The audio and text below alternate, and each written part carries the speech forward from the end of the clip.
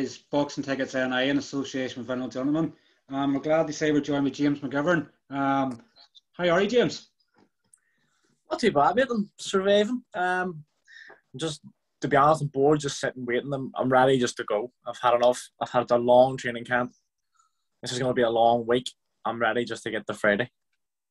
And obviously, for anybody tuning in, obviously this is recorded pretty much on the day. This is Wednesday. This is Tuesday. I missed the day there. But obviously with the public workout yesterday, and obviously it was only the main card that was on there, but was it sort of giving you that buzz of going, just let me in the ring, just let me do something rather than stand and watching? It was brilliant. I brought my cousin and my brother down with me, and then Stuart, my S&C coach, thought we'll all go to guards to get a bit of a feel for it. There was kids coming over and going, "We sign my top and we sign my gloves and take photos," and I'm laughing, going, it's very strange to me. Like, I'm not used to that yet, I suppose, but I was sort of laughing to myself, going, Jesus, this is going to be the rest of my life. But no, it was good just to get down, see a couple of the boys, see Big Potty, was talking to him and stuff, and just getting excited, just getting the buzz together, ready to go for it. Definitely does. And obviously I know you made you're coming up actually nearly a year since you made your debut, but pretty much Friday night is like your sort of second debut, because you've had to fight in front of no fans so far. So it's probably bringing it back home. They go, people are going to be shouting my name, going, "All right, James," you're walking into the ring, and you're like, "What's going on? Where did these people come from?" Well, this is it. We've called it, my dad always called it my second debut. And anyone that asks him, he always says this is like a second debut. And it is like 7,000 or 8,000. Is it 8,000 or 7,000? 8,000. I think it's 8,000 people is the biggest crowd we've fought in front of. In the Commonwealth Games, there was a couple of thousand there, I think, in Australia, but it wouldn't have been 8, no way. And the Ulsters and stuff, a couple of 100 maybe. Mm-hmm. Maybe 1,000 if you're pushing lucky. But I'm actually excited because all my friends and family get to go. Even in the Ulsters and stuff, they never really went. My family went, my friends didn't really went. All my friends now have got tickets to go, and they're all buzzing.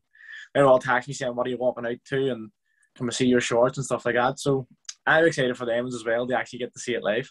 Mm-hmm. Definitely is. And I say it's that whole fight week buzz. Obviously, I'm not long back from the two press conferences there, and you've that buzz now. You're going, just what have we got to do tomorrow? There's nothing to do tomorrow, and you're going. That's the way I am. I'm sitting here now, looking at my schedule, my fight week schedule, and going, I'd love to just skip this. I said to my missus the other day, I'd love to just sleep until Friday. But obviously you'd miss your weigh-in, then you wouldn't be able to fight. Well, this is it. I wouldn't mind missing the weigh-in. That'd be a good crack too. You're right, as long as you can get back to normal food. Obviously, as it's your first time on with us as well, we always like to do with everybody that comes on for the first time, whether they get to know a bit of the backstory. Not obviously just present day, but could be amateur boxers watching, and you could be an inspiration for them in some way. So what age did you initially start boxing, and why was it you got into boxing? I think I started about 6 or 7. There was no real one reason. I was sort of knocking about with my mates, and a couple of mates were going to the club. Danzo, my Uncle Danny, I always call him, he had said to me ages ago, I remember being at a family wedding, and he said, when he come down to the boxing club, slag him. I never really thought about it, and then my cousin started going, and I went, right, I'm going to go down. I snuck down one night with my dad would never let me, and I snuck down to the club one night. I ended up being half decent at it, and then Danzo told my dad. My dad said to me, "You went to the boxing club." I thought I was getting a scalpel, but he says, "Right, you'll never miss a night of training now," and here we are.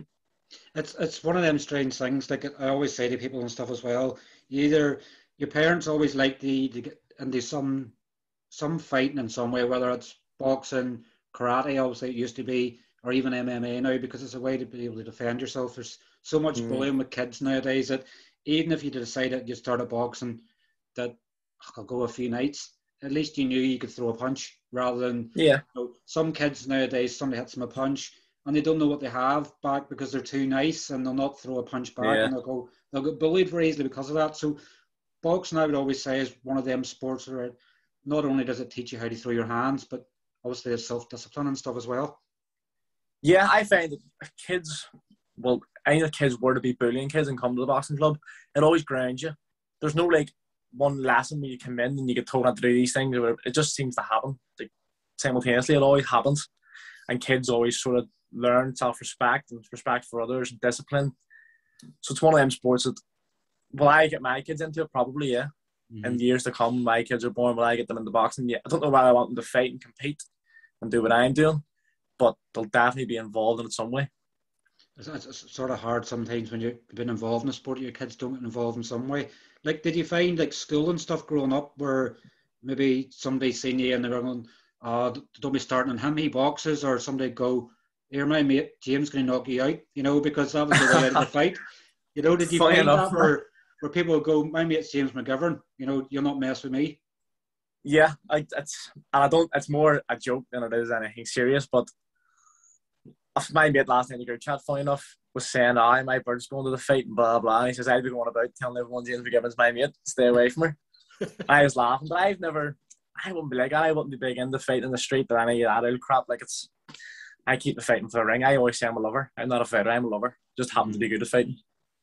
Exactly, and it obviously helps to pay the bills and stuff as well. Well, this is it. In due course, obviously, in the early stages of your pro career, you don't really make much, so it's not something you'd really go about going, I'm a pro boxer, yeah, how much do you make? Funny enough, I walk about, see if anyone asks me what I do, I go, I'm a plumber. I don't even talk about boxing because it just opens up a whole can of worms and people start asking. It's a surreal thing. Like, even on the phone to people and they go, what's your occupation? And I have to go, I'm a boxer.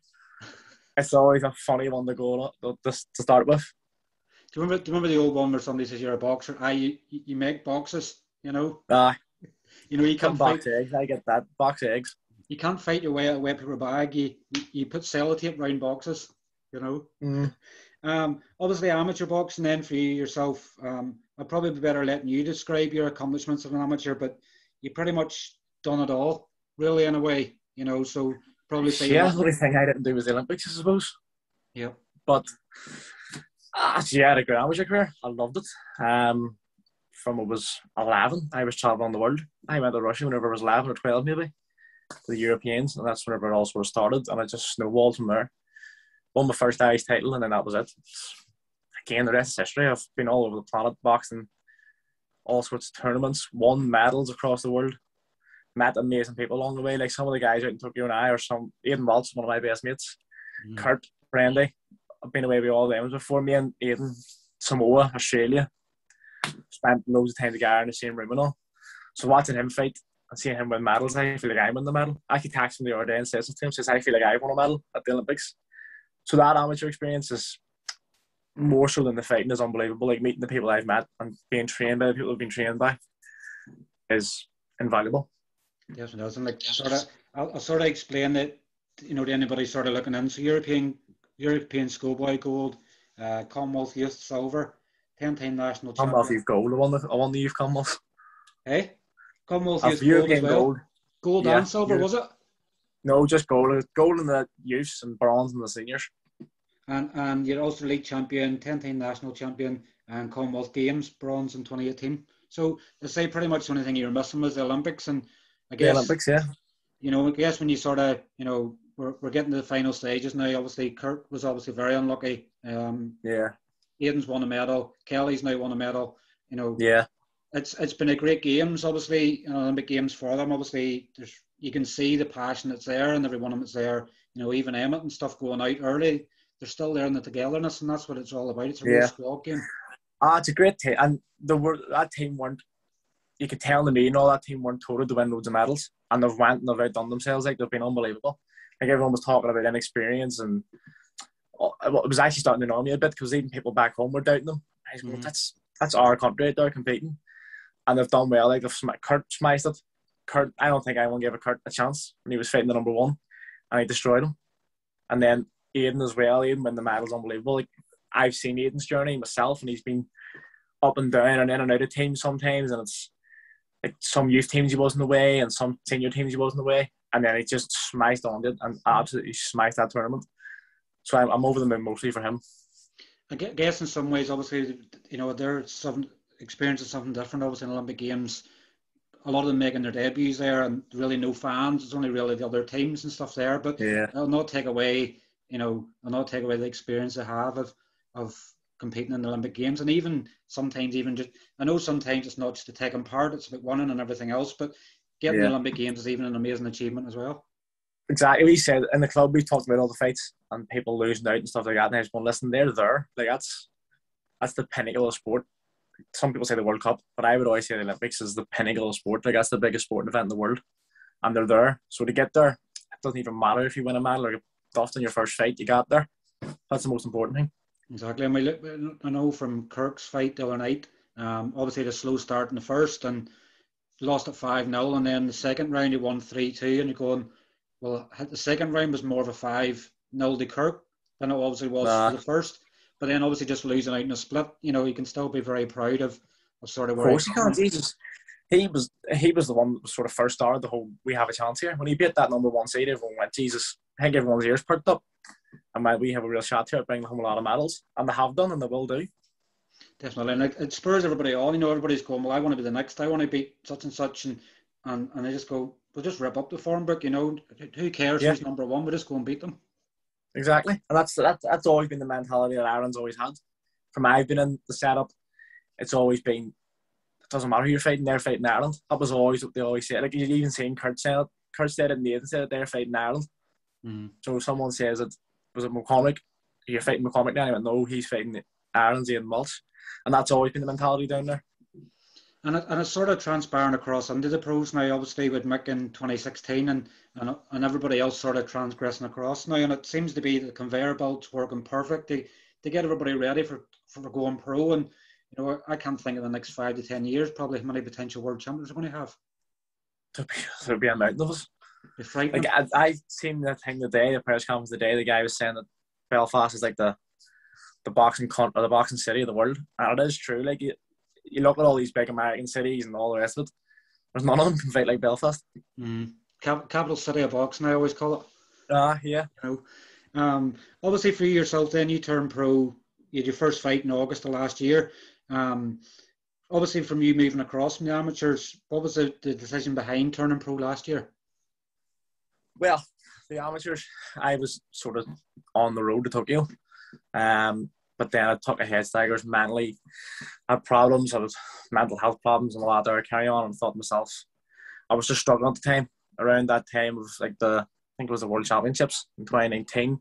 I was just struggling big time. And I thought I kept going. And it was just getting worse and worse. And one day it all came to a head. I went and told my parents about it. And from there, we sort of went, right, we need to get this sorted. So I stopped. Told John Conlan, I thought I owed to him to go and speak to him. There's no point me just not turning up one week and not being it, so I thought I'd go and speak to John. Went and spoke to him, was shit myself on the way up to his house to speak to him, and then I was zipping in, and it was like a normal conversation, your average conversation, and I told him what was going on. He says, right, forget about it. Don't even worry about it. He said to me, you're not going to be James McGivern the boxer no more, you'll be James McGivern the coach or the plumber or the whatever it is you're going to do. And I went away feeling a lot better from that. I went, right, I think it was the expectation maybe got me there. I was thinking to myself, I felt like the weight of the world on your shoulders. And after that, I felt free. It was like, grand, that's fine. And then I was sitting in the house and Banzo texts me and says, you're too good to stop. What about going pro? And I thought, you know what? I was starting to not regret it as much. I was starting to get mentally, I was starting to get to deal with it myself. And then I thought, you know what? Why not? We'll give it a go and see what happens. And now we're here. And obviously the first thing I'm sort of getting out to the mental health, is everything all okay with you now? Is the pressure sort of relieved now? You've spoke to someone. There's so much, around mental health at the moment. You've obviously got the pressure of everything, and speaking to somebody, obviously telling them your worries and everything else, and now everything's fine. Yeah, well, I'm at home now, which is the biggest thing. I was playing Dublin and stuff, and I think that maybe didn't help it because it was on my own. Not on my own, it was with the team and all, but it was by myself. I'm at home now. I live in my own house. I would live with my parents. I'm training with my dad. There's no stress that way. And if there is a time I need someone to go and talk to, I've got someone, my brother's next door to me, or my sister's downstairs, or my friends and family all around me. Whereas whenever I was down there dealing with it, it was like it was by myself. So now, I don't want to say I'm completely better, but if anything was to happen or anything comes up, I've got people I can go and talk to.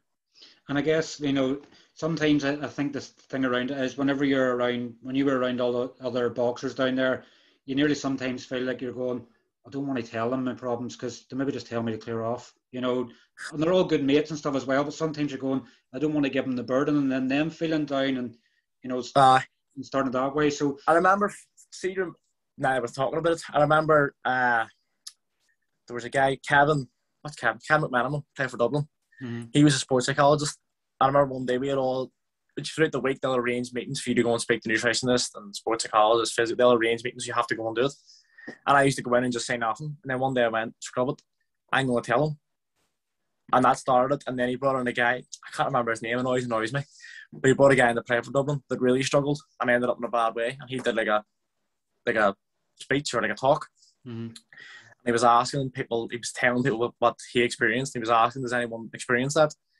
And I was going, Jesus, I do. That's what happened to me here.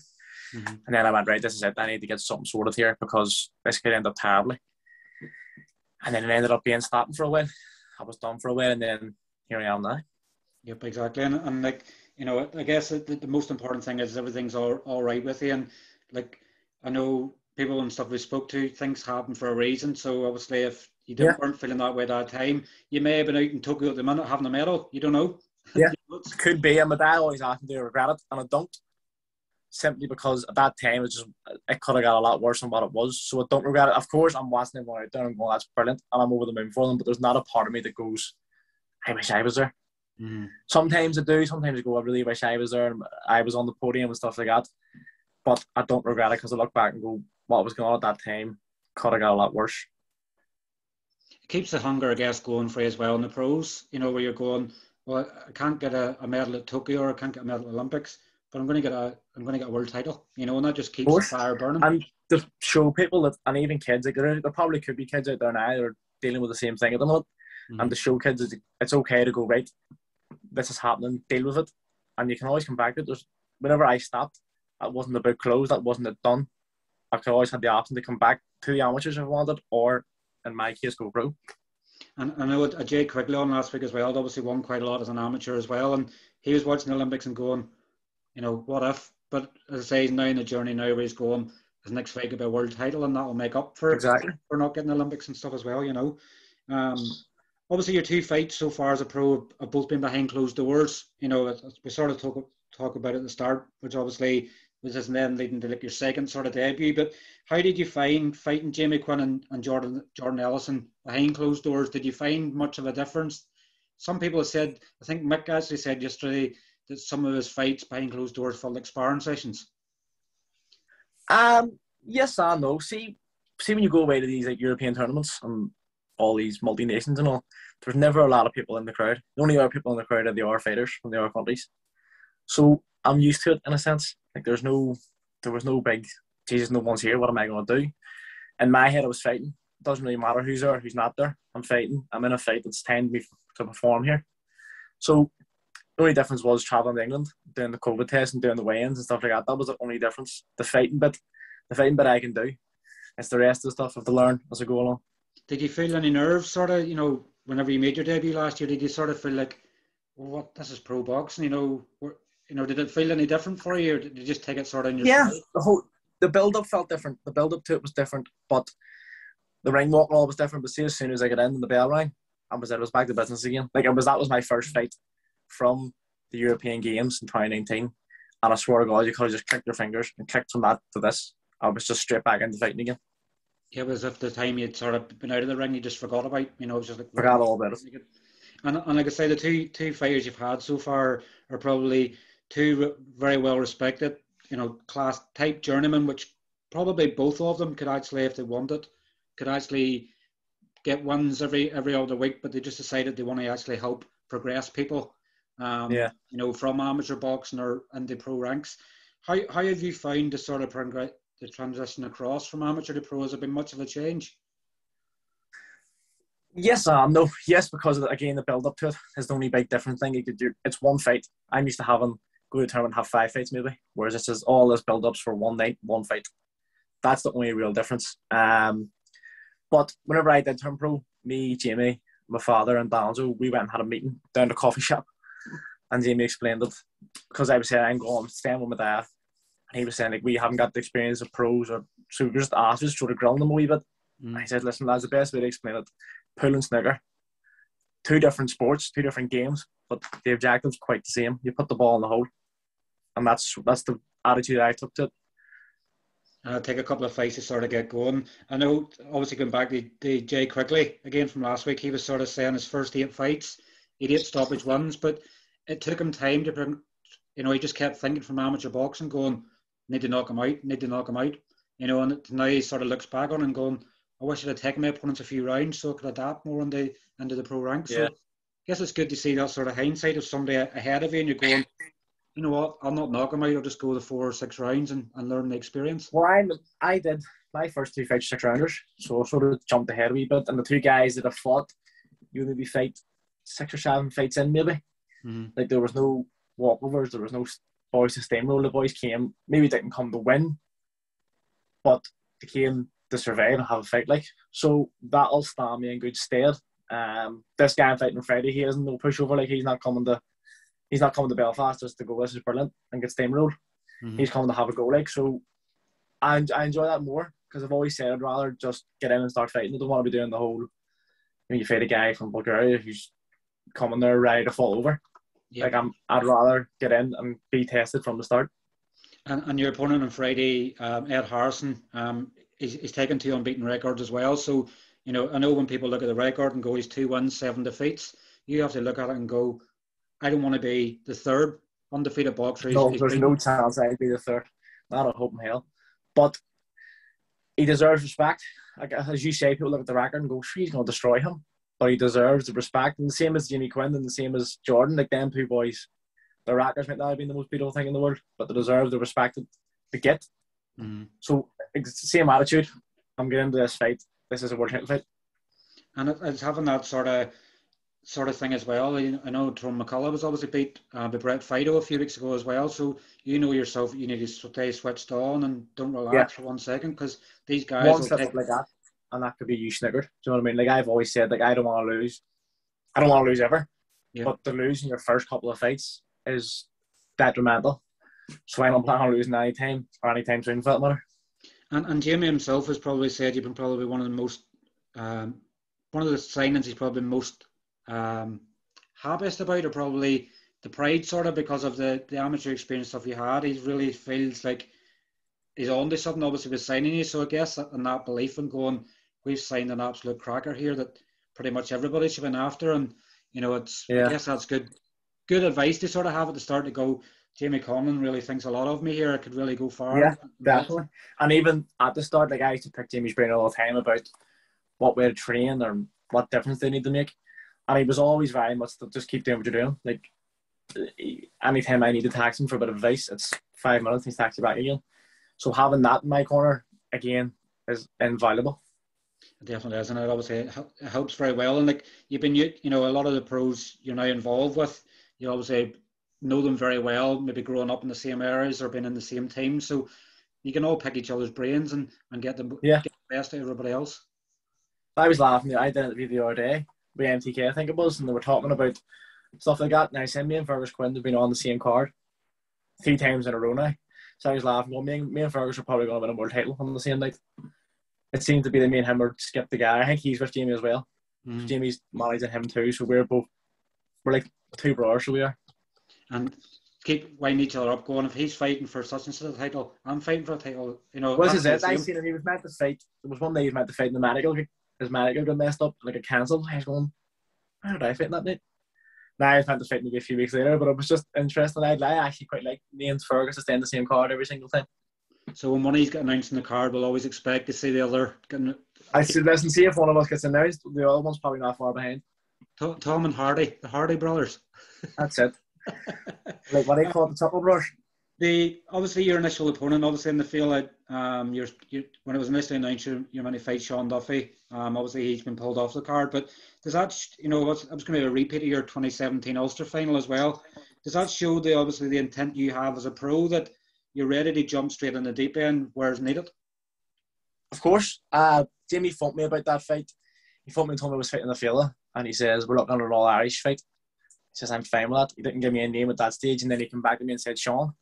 And he says, yep, no problem. There's no one I won't fight. I've always said that I'll fight Jamal Hearns, world champion in my bout the minute, and I says, I'll fight him now. Obviously, that's pie in the sky, because I'm still very much learning. But that's my kind of attitude I'm taking into it. I'm going to have to fight the best at some stage. There's no point saying no to anybody else. Exactly. It's like the Olympic sort of thing here with Kurt and stuff as well. You know, they're able to beat the number one, so why can't you? Yeah. Exactly. I've lived my whole boxing career always beating number ones and always saying I'm going to be number one, winning medals and doing. So I'm not going to change that attitude now. Like there's no cherry picking. I think that's what it gets called. I've none of that for me. Yeah, and obviously, I guess with that attitude and stuff as well, it'll not be long before you'll be getting title fights and stuff as well, because you want to get in there and they say, how do you hold your jeans up on a Saturday night if you don't have a belt to put around them? What's is it? I've put total faith in the NTK and Jamie. Like whatever they say, Jamie's the boss. I always call him the boss. Whatever he says, I do. So whoever he says I'm fighting, that's who I'll fight. If he says you're fighting for a belt, I'm fighting for a belt. And I say that's the only way to go. 2019, obviously the last time we had the Feile. Were you at the last Feile or did you watch it on the TV? I had tickets to go. I think my parents, I think Molly and Daddy might have went. And a few of my mates went. I think a couple of cousins went. But I had tickets to go and I get these bad migraines. My mother, God rest her, her trait that she gave to me was migraines. I ended up getting one of them that night. And I thought, no, I'm not going. So I sat and watched it on the TV. So I've experienced it a wee bit, but I haven't been there. Funny enough, I actually seen a video today. Andy Kennedy posted a video today of him at the Feile, and you can see my dad in the background dancing. So I'm laughing, going, my dad's went from 2019 being in the crowd watching until 2021 being in the corner during it. And obviously you watching the TV and then with everybody else being at that and going, what a night, 10,000 people going absolutely crazy. And now you're going to be in the middle of the experience it. And like, who knows? I can't wait. A couple of years' time, you could be fighting there for a bigger title. You could be fighting for world title. You just don't know the way. A couple of years, you could be headlining it for all we know. Could be, and I say that's what you want. It's that ambition and going, where do I want to have my dream fight? Yeah. Celtic Park. If anyone's ever asked me Celtic Park, I've always said I want to fight in Celtic Park. I remember slagging with Jamie one time talking about it. I'm a massive Celtic fan. They always have been. Yeah. And funny enough, I was actually talking to John Hodgson today. He was meant to come over to watch the fights, but he got tied up with work. But if anyone was to say a dream destination to fight, Celtic Park. Celtic Park. Obviously, Casement Park's been done up there at the moment as well. So yeah, I think it got the go ahead to go now, did it? Yeah. So I think what's another thing? I always see Kevin Ajarko, he was saying about Casement Park as well. So he stole Casement. Croke Park would be another one too, but I think Michael has maybe mentioned Croke Park before. And so Jay quickly announced, he said next week Croke Park for him and Canelo. So you want to fight in the big venues, and this is it. And I guess obviously the more people you can get in, the more money you're going to make, as well, and create more memories and stuff. Obviously not looking too far ahead from the field because I know obviously your focus is on Ed Harrison on Friday night, but obviously everything goes as planned. Everything continues to move as it is with COVID. I'm guessing the plan is to stay as active as possible. Yeah, I'll fight every weekend, and that's the God's honest truth. Like the first two fights I had were very far separated, and between the second and the third, there's a big gap as well. I'd love to, and again, it's all COVID permitting. If Jamie thinks it's the right move, just go. I'm ready just to go now. I'll fight every month. And I know Sean. I think Sean's first year as a pro, he fought 8 times. From August 2018 in Windsor Park to I think the Feile in 2019. I think he fought 8 times within that period. Yeah. So that it can be done, and I guess for Sean and Stephen Donnelly, obviously they got to fight in America and stuff as well. So the potential's there. You could go and fight in America on a card and going, what am I doing here? It could just happen quickly. Exactly, and even at this, I'm fighting on the field. This is only my 3rd fight on such a big card. Usually, guys don't get this, so I'm very lucky like that too. Definitely, what an opportunity to have. You're not obviously the only McGivern in the family. It obviously boxes. Your brother Jack is obviously still boxing as well. Will you turning pro? Is it giving him more of a hunger turnover, or are you having to sort of say to him, Jack, stay on the amateurs a bit longer? Yeah, it's exactly what you just said there. Yeah, I don't know why it's just because he's seen me do it, but our Jack style would quite suit the pro game. Like I've had our Jack in the pads and sparred with him, and he hits like a horse. Like we always laugh about it, but if he was to hit you, like he would turn you into dust. But I've said to him, don't go down the whole route of having to grind it out for years upon years before you can get a shot. Why not stay amateur for the while? Go to the Commonwealth Games. Win a medal at the Commonwealth Games or win the Commonwealth Games because he's more than capable of doing that. Mm-hmm. I said to him, go and do better what I did. I come away with a bronze. And the bronze to me was useless. Why not go and win a gold medal and then come back? And if it is truly something you want to do, go from there then. Go and experience the Commonwealth Games, experience stuff like that, and then make your decision. If you want to go pro, then there's no reason why you couldn't even be a cracking professional boxer. But I said to him, stay amateur for now, go to the games, see what happens then, and then just take your time. Like, don't be rushing into anything. It's a bit more of an experience, and I guess, if he obviously follows your advice with that and obviously goes to the next Commonwealth or even the Olympics, at least you'll be ahead of him to obviously guide him on his path as a pro then as well. And as to what he's going to be experiencing, definitely is. And it's all very valuable that way. And our Jack, I always say, hasn't done what he's capable of doing. Mm-hmm. Like, our Jack is, and people don't see that as much. He's so capable. Like the Ulster seniors not last year, the year before maybe, he fell short in the final, and that's just because the nerves got him. And people don't understand how good our Jack is. Like, I always say, our Jack's a better boxer than I am. He just hasn't got that chance yet to propel himself and really show everyone. And I guess sometimes the defeat, in the final, and nerves the next time around when he does, get to that stage again, it's like, well, I know what the nerves was before, I can get through it. It's the seniors coming up. I think they're September or December maybe. I'm not sure, but they're they're the first hurdle to the Commonwealth Games, and there's no reason I fully expect them to go and win them and go to the Commonwealth Games. Definitely. So we'll obviously have Jack turning pro hopefully in a couple of years' time. You never know. 2024 next Olympics. It's only 3 years away. He's watching the Olympics at the minute, and I'm saying to him, like, there's no reason why you shouldn't be licking your lips, thinking that's going to be made in a couple of years. Exactly, and it's that motivation that you want. Obviously, I'm pronouncing this right, but obviously you're a BIA athlete. Yes. And as you said yourself, they're elite level training. Tell us obviously more behind BIA. Obviously, we had Colin Murphy on the other week. We'll not mention anything to do with the coffee. Yes, don't imagine the coffee. But obviously, tell us more about BIA and obviously how they've helped you. I know they've been with you for quite a while, but how they've helped you and why you think they're such an elite at what they do. So I started with Stuart. Stuart's one of the 3 members of BIA. I started with him, I want to say 2017 maybe, before the Ulster Seniors, the Commonwealth Games, 2017 probably, yeah. Mm-hmm. My training then switched from being good to being amazing. And I've worked with coaches all across the world, S&C coaches in Ireland and all across the world, and there's no one that I would trust more than Stuart. So I put all my faith. He structures our program for the camp. My dad takes care of the boxing.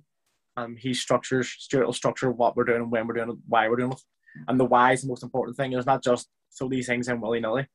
Everything I do is tracked.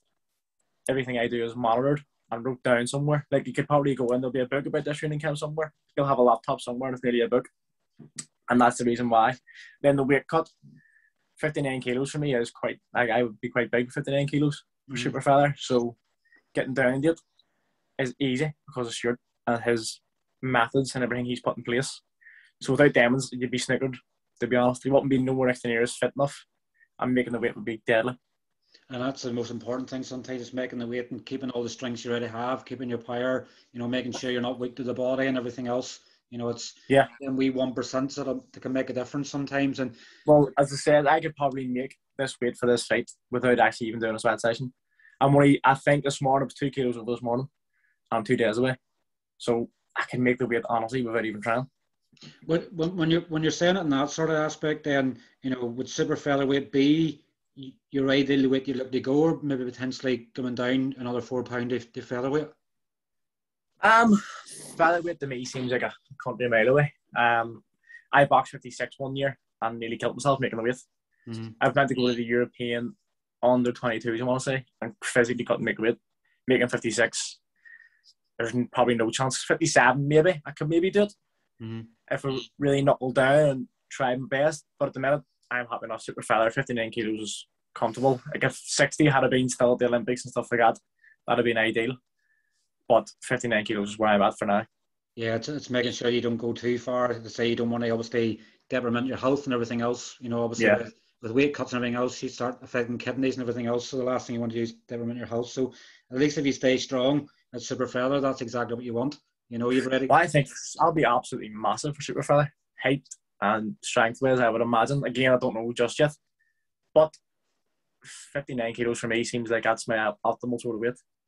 It definitely is. And we've obviously got the end of the questions we have. Before we let you go, obviously we know sponsors and even family and everything else play a massive part. Obviously, I know you have quite a lot of sponsors, so maybe you maybe just tag them and stuff afterwards. Is there anybody you want to give any special thanks to for what's got you to where you are so far? Well, just BIA for a start, of course, and then obviously my family, my dad, my mum, God rest her, she was on my back we're actually wearing the fight gear we're going to wear, says my mother on the back of it. She's always had my back, so she's going to continue to literally have my back this time. But as far as the sponsors and stuff go, there's a list of them, and I don't want to leave anyone out, so I'm not going to try and list them all off just in case. But without them, and I've said this the other day on NTK's Instagram, without them, I couldn't be where I am or do what I'm doing. Without the team that I have, and they're all part of the team, they're not just sponsors, they're all part of my team. If I didn't have them, financially I wouldn't be able to do it.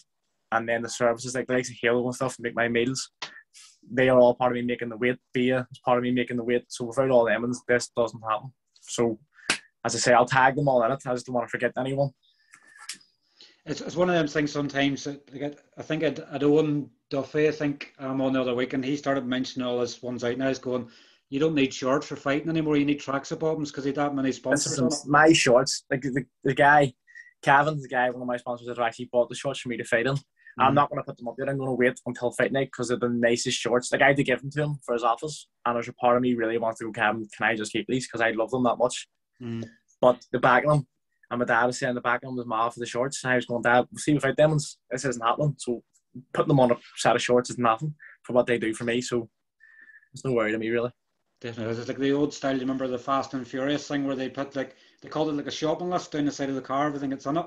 You know, with sponsors, but sponsors play. As I said, without them, you wouldn't even have had the opportunity to go pro. And you know, if there's any more sponsors out there and stuff as well, of course, you'll always find a spot for them. Whether you have to wear a hat or anything into the ring. If there's any sponsors that want to sponsor me, I'll happily get a tattoo in my back.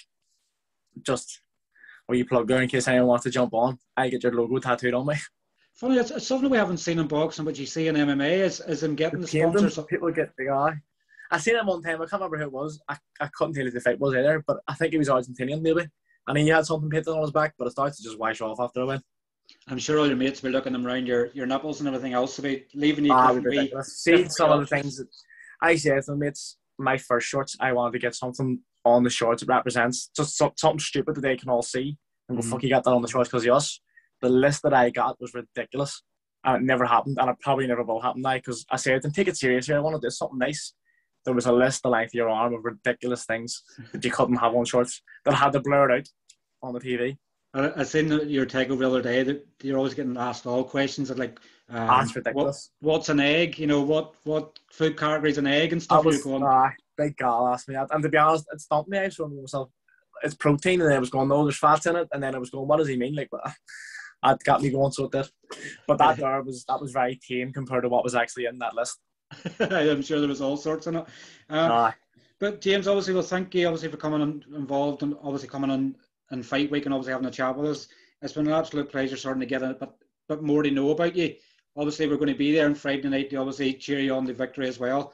But yes, obviously, enjoy your obviously last day or so of sort of getting prepared for fight. We'll obviously see you at the weigh-in on Thursday as well. Brilliant, the weigh-in will be good crack. This will be my first one in front of a crowd. There's a crowd going to it, isn't there? Like a public kind of thing. I think they're looking outside the definition if the weather's good, and obviously inside, and obviously if we started going, I need to make sure my boxers are clean, and you know that you're. Well, this is it. I was chatting to my girlfriend the other day, and I was thinking I might do something funny.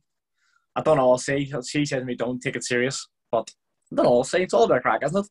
Was it not Joe Fitzpatrick before done the whole Borat? You know the Borat thing? The Mankini. That was my first suggestion. I'll do a Mankini, and then she went, "If you do that, we'll break up." I thought, right, I don't think it's worth risking that, is it?